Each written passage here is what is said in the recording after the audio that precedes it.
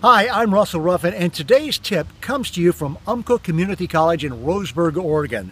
This is the scene of the horrific 2015 mass shooting.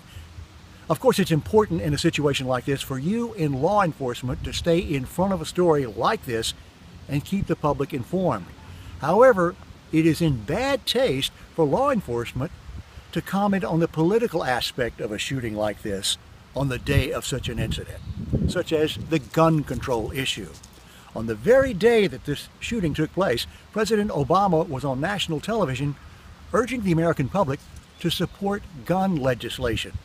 And many people felt the president was making a political issue out of this horrific incident. Somebody somewhere will comment and say, Obama politicized this issue.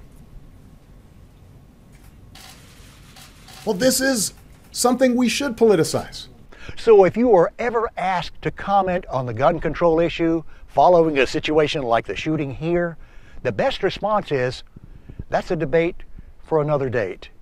Right now, our primary concern is continuing the investigation and helping our community heal.